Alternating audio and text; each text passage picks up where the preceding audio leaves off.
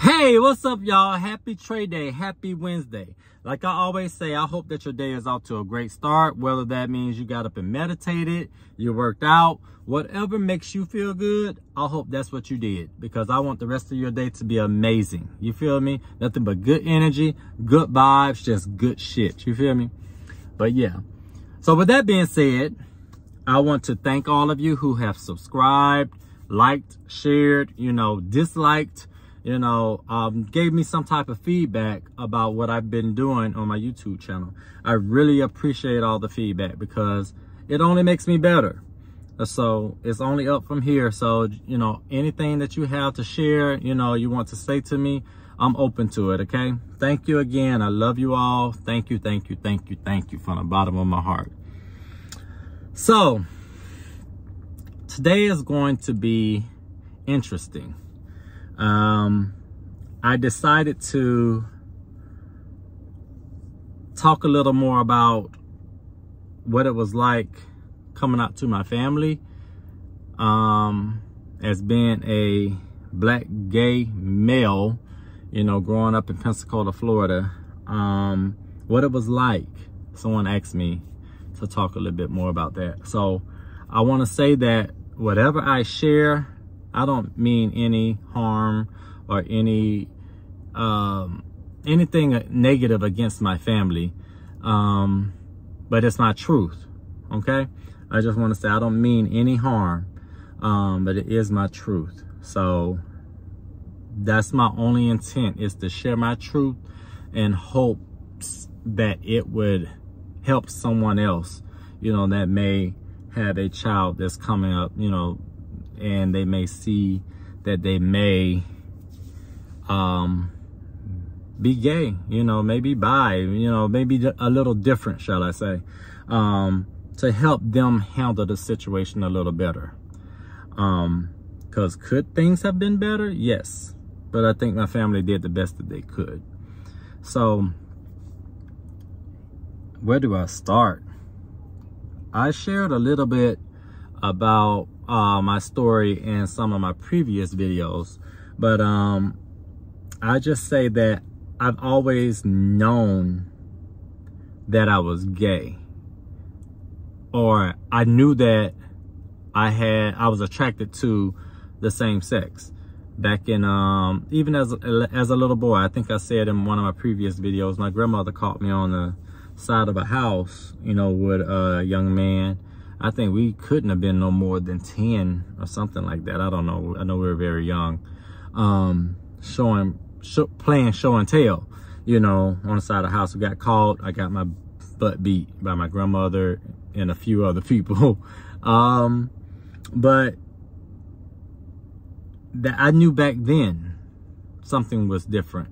I had girlfriends, and, throughout school, I would date females. As soon as they started talking about sex, it was just time to exit. You know what I mean? So I've always known.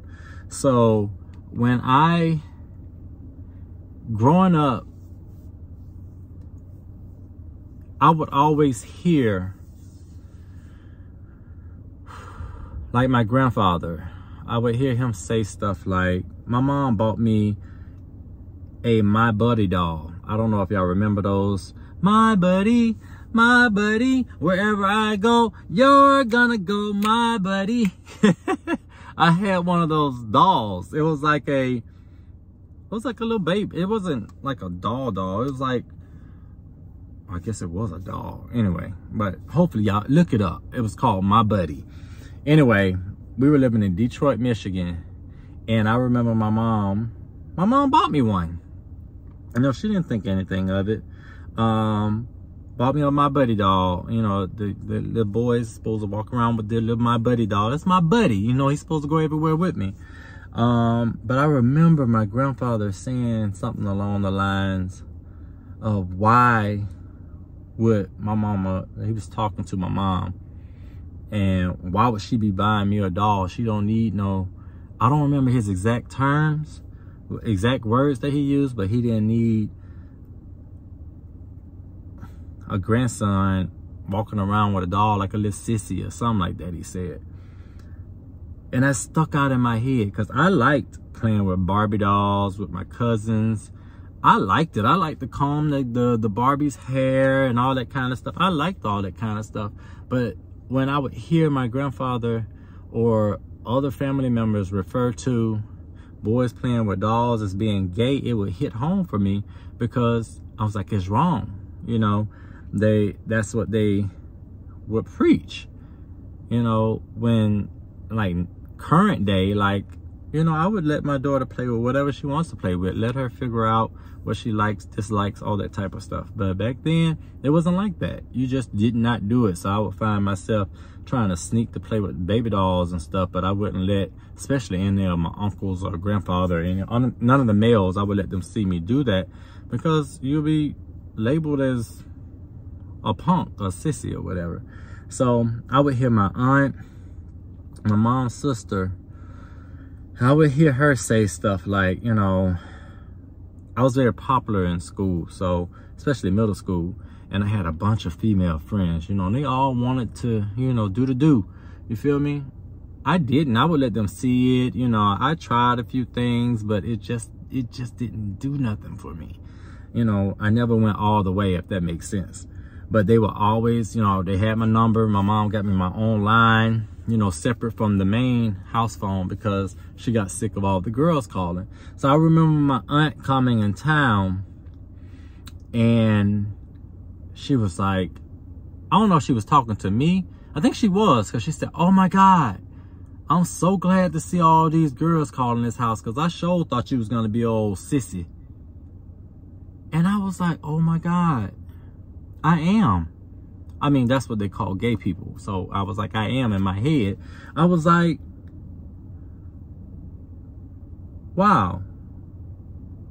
So this is what I grew up with. There's like all these little comments that would be said, or you would feel like, be made to feel like you were less than because you were gay. You know, and sissy and punk, all those terms were used as to degrade someone. So you didn't want to be called no sissy or no punk or whatever, you know what I mean? So those are the things I would hear, you know, around the house or whatever, not only within my family, but even people around us, you know. So I was just scared. I was so scared to be me. You know, my grandparents, like, I would bring some friends home, and my grandmother would be like, baby, she had a gaydar on her, a gaydar. She would be like, that boy's gay. Like, if I brought a friend home from school, from high school, like in between games, because I was in a band. So my grandma would literally say it and be like, he's gay or whatever. And my grandma would turn her nose up. She wouldn't want to have nothing to do with them, you know. And I'd be like, no, they're not. You know, I would take up, she had a gaydar, baby, because she was right. She was right. But, and she probably saw it in me. And that's probably why she didn't want me around them or whatever. But yeah, so being gay just was not a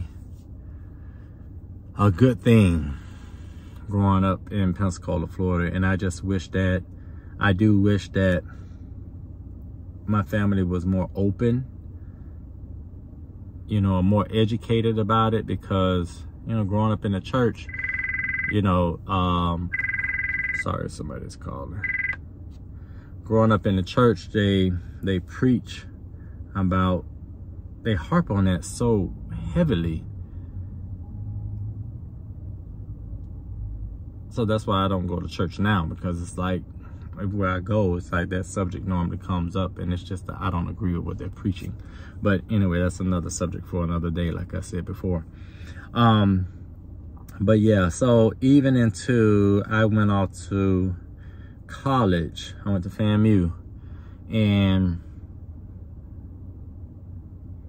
it was like, I'm free, you know. So that's when I really started exploring my sexuality, you know, figuring out what men did and stuff along those lines. But when I told my mom,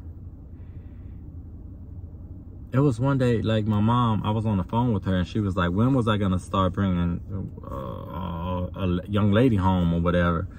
And I was just like, okay, I'm tired. I want to tell her. I think I was like 21, 20, something like that.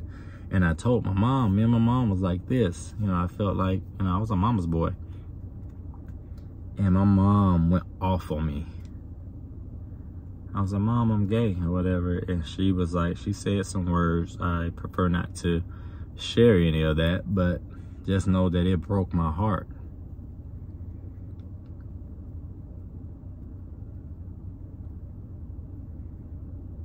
And it still hurts to today, you feel me? So I know that it's a pain that it doesn't go away. Even though we're in a better place now. Like, I didn't talk to any after that, because my mom kind of told the entire family. So I was embarrassed, I was hurt, like I didn't know what to do. You know what I'm saying? Because you need your parents. Your parents are supposed to be there to guide you, to help you through things, you feel me? And to figure things out. And I didn't have that. My mom, it hurt. And it still does, you know, because I still, luckily I was, let me back up a little bit. Even though I went through that, I was blessed with an extended family. My cousin Boo, Peaches, Carmen, their entire family basically took me in. They took me in under their wing. They called me their brother, cousin, nephew, you know, took me in. It was because of them that I got through it. Like, I had that support system, because and I can't say that all of my family, you know, kind of I don't know if disowned is the right word, because I kind of like withdrew. And one day, like maybe a year later, I called home. And my mom answered the phone. I was calling my grandmother. May she rest in peace. I was calling her, and my mom answered the phone. And that hurt had turned into like more of anger. And I was like, you know, I was very nonchalant. Like, can I speak to Mama? Mama being, that's what we call my grandmother. And she was like, boy, you know who this is? I was like, yes. Can you put Mama on the phone? And I think she started crying or something. But since that day, we have been talking again. But it's still not the same. Even with going home, it's like, because you can't be yourself. You can't truly be yourself. So like going home to Pensacola, Florida, it's like I go back to that 17-year-old that left to go to college at FAMU. I go back to that. The things that I just notice how I feel when I go back. I go back to that 17-year-old because that's who they know. They don't know what I've been through. They don't know the suicide attempts. They don't know the struggle it took to get to where I am today. They don't know because I can't talk about it. Do I want to? Yes. Like, all my cousins are like married and they know about all the relationship problems. You know, I don't want my family to know all my business, and that's not what I'm saying. But if I get with a partner and I want to take them home, I don't feel comfortable doing that. My mom would probably be like, don't bring that boy to my house. But she's told me that before. In one of my relationships, I took my male friend home with me, and my stepdad was welcoming, my brother was welcoming, you know, and my mom called, and the first thing she said was, you got that boy in my house? And I was like, yes, ma'am. And she was like, I'm not coming home. And she hung up the phone. It's stuff like that that I remember. Like, I want you to be involved in my life. I want to be accepted just like everybody else. You know what I mean? My brother accepted it. You know, I tried to tell, I was like, I needed to tell him something.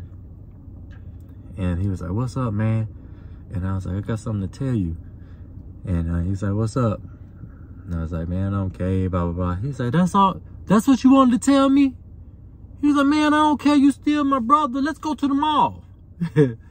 So it was real cool with him. My dad, I think he offered to take me to counseling. And I was like, Dad, it's not going to work. It was just like you like women, I like a man. A man walk in the room and drop their pants. If they're attractive, I'm probably going to be, you know, feel turned on by it. If a woman do it, you'll be turned on by it. It's just what it is. It's like, it's not going to help. But he didn't like really react the way I thought he would.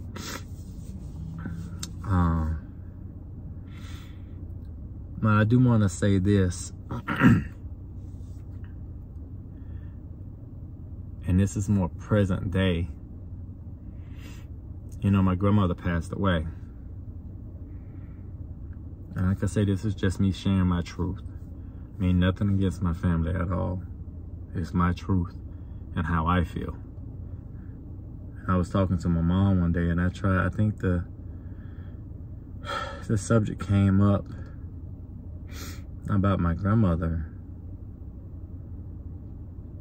Somehow we got on my grandmother, and she made the statement, yeah, Mama was always so happy. Mama being my grandma. She said, Mama was always so happy. She was so glad you didn't bring that gay stuff around her.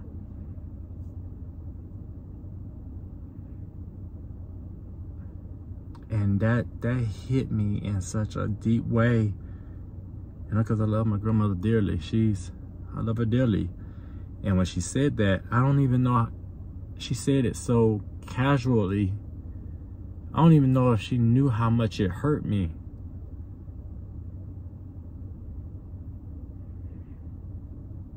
I'm like, you know what she meant to me. And then you're going to say, yeah, she was so happy you didn't bring none of that gay stuff around her. I am that gay stuff. You feel what I'm saying? I am that gay stuff.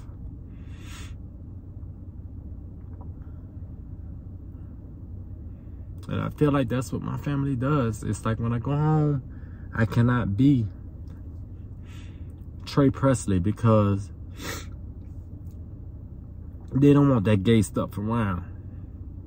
And to me, that includes me. That includes my life. That includes my friends. You know, I cannot be me without that being, that's a part of me. And I'm sharing all this to say, I'm sharing all this for all of you who may be watching, who may have kids, who may be going through the same things. Because I still feel it. And it hurts. I'm in a better place, but it definitely still hurts. And that's why I don't go home much. And like, why you always come for a day or two and leave? Because I don't feel comfortable. Y'all say you love me. Y'all say that we come from such a big family and all caring and open arms, but I don't feel that. Being honest, it's on your terms. It's on their terms. And that's just being 100. We gotta do better. We gotta do better. Because there's a lot of us that don't make it because of experiences like that. When I took that bottle of pills, I didn't want to die. I wanted love.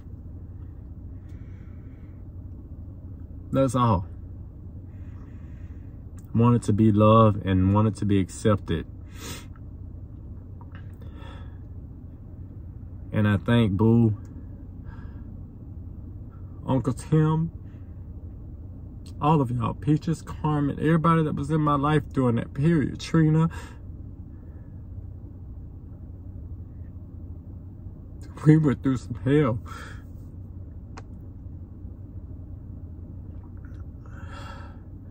But that saved me. Because I didn't feel like I had my family. So thank y'all. Thank y'all so much. Tampa Park days, baby. Tampa, Florida. Yeah. Okay. Y'all don't got me being emotional on here. Oh my gosh. But this is me, y'all. We gotta do better. We gotta do better as black people.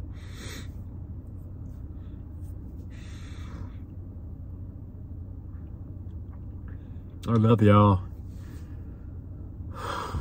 Again, thank you again. Thank you for tuning in. Y'all got me. Okay. Thank you. Thank you. I love y'all. Please like, share, comment. If you have any questions, please ask. Any suggestions, please let me know. And let's continue to love on one another, spread good vibes, good energy, and lift one another up. You never know who you may be touching, who life you may be changing. Because mine was changed. Mine was changed. I love y'all. Whoop, whoop. Yeah.